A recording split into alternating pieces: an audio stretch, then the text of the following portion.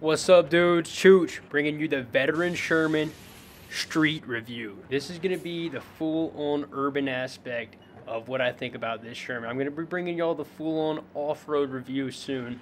Got to get a little bit more riding on the trails to really narrow it down and bring home my points. But for road riding, which I've done a lot of on this thing since I've got it, I'm going to have to tell y'all, every aspect of it, what I like about it, the stability factors, what's going on with this wheel. Let's get into it right now. So this right here is the absolute ultimate hack to LA traffic right now. With gas prices pushing $5 a gallon, man, this is the ultimate solution. If you are a city dweller, I'm telling you, over an electric scooter, over an electric bike, this right here is what you're going to want to get, guys. And the reason I can tell you that you're going to want to get this over, say, an electric bike immediately, because there's going to be those people that say, oh, why don't you just get an e-bike? Why don't you just get an e-bike? Guess how many times you would have your e-bike stolen as opposed to having one of these? You would have that e-bike stolen 15 times in just the run of having one of these. And the simple fact, guys, this is it. This is the deal sealer right here if you need to hear it. You can take this inside anywhere you go. It has a pop-up little handle right in the middle right there. You literally get off of it, you pop the handle up in the middle, and you push it in like a suitcase to wherever you need to go. And in the world we live in right now, where law enforcement is basically not able to do their job in a lot of places due to legislation, and stealing a bike is becoming, it's not even a crime anymore in a lot of places where, literally people can just take bikes, apparently. I think it's just like it's allowed for some reason nowadays. I don't understand it. If this is my first time ever seeing this video, I'd want to see an up close of it. So this is an up close of this specific unicycle right here, the Veteran Sherman. You can get upgraded foot plates for these things. You get 3D printed side pads on it. Around here, people customize them. These are a few other ones that I have, all customized in some way, go all the way around. It becomes an addiction. I got a whole room in here ready for this, ready for this whole hobby. And so this is an up close of what it looks like, just because if I was seeing the video for the first time, I'd kind of want an up close of it. Been riding today, it's a little bit dirty. Having a great time on it.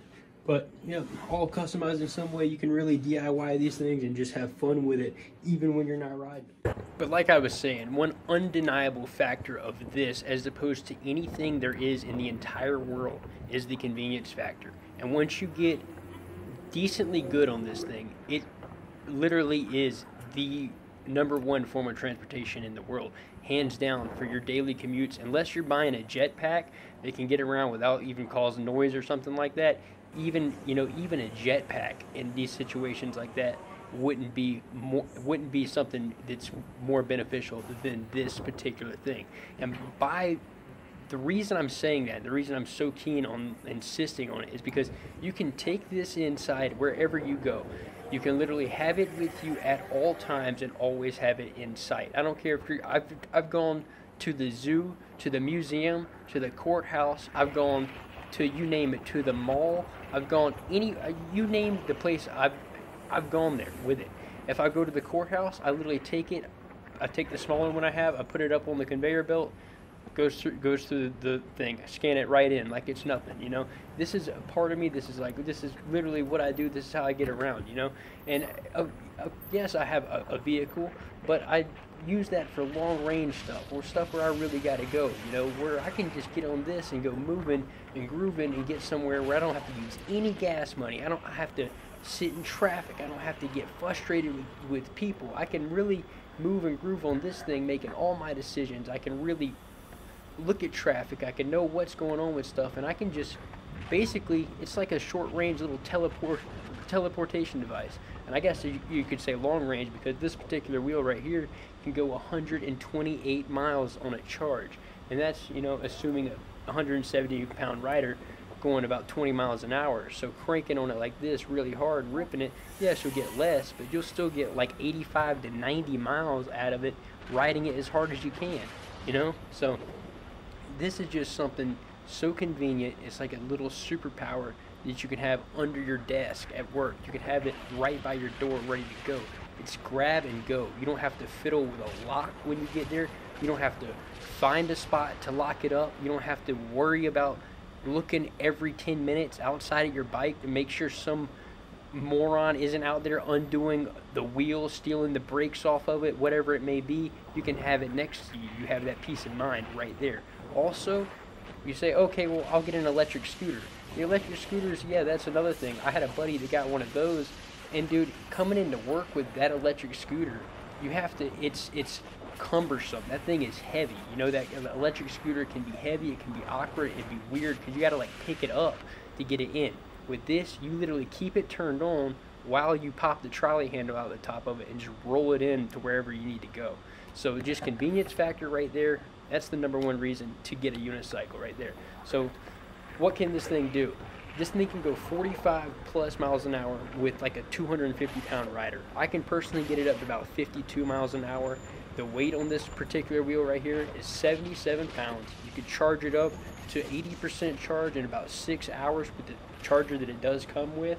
The max load on it, so if you're a heavier guy and you're thinking about getting into this wheel right here from the factory says it can support up to a 330-pound rider on it, and that is ridiculous. You think about the technology, the power in this thing to support a rider really leaning forward, torquing on this thing, braking, you know, it's there. So if you're a lighter weight rider like me, you can literally give this thing all you have. You can lean as hard as you want, you can accelerate, brake, everything as hard as you want without having to ever consider the machine maybe giving out on you or the machine maybe not taking it, you know. With like those other hoverboards that came out in 2015, you know, you don't want to get on that thing and lean as hard as you can into the sun thinking it's going to go 50 miles an hour, because it can't. You know, it's going to cut off on you at like 7. With this, you literally are not restrained at all by the device itself. And if you really want to think about it, that's a big stage to come to in something in this form factor that can transport a human being around like this at this speed with, you know, with no handlebars. That's just absolutely that convenient. It takes up that little bit of space. They can go that far on a charge. You know, this really is a turning point, I'd say, in history. You know, as a history major, you look at this and technology and devices right here, and yes, electric unicycles were a thing, but up until now, this right here is the breakthrough.